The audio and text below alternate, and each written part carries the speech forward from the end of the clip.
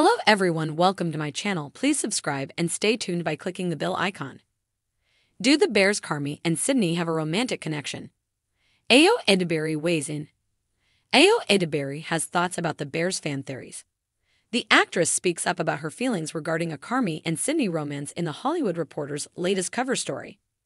It's really not our thought process when we're making the show, Edebiri tells Dara of the potential for a love story between the show's two protagonists. The interview was conducted prior to the SAG-AFTRA strike. Created by Christopher Storer, The Bear tells the story of fine dining chef Carmy Berzato, Jeremy Allen White, who teams up, and oftentimes butts heads, with sous chef Sydney Edebiri. The two start as partners in pursuit of saving Carmy's late brother's restaurant, The Original Beef, but later move their efforts to the development of their own restaurant, The Bear. Though the two characters are close friends from the beginning, some fans launched rumors of a potential romance between them. Edebiri says that she understands such theories can be part of a show's culture, but adds that she doesn't believe fans will get what they want. In Season 2, Edebiri says her hardest work came during the third episode, when Sydney embarks on a food tour across Chicago. It was just 2 weeks of shooting me eating food and being in the cold, and I was by myself and missing everybody, she says. That's the hardest type of acting for me, where it's like, you're a person, by herself, being vulnerable.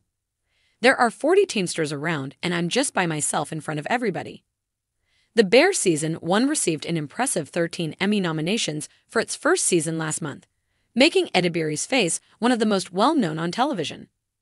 Ahead of any Season 3 announcements, she now also stars in the films Theater Camp and Bottoms. I had no framework for this kind of career, but I think a little bit of delusion is healthy here, Edebiri says. Because we're doing a delusional thing. A career in the arts, it's delusional.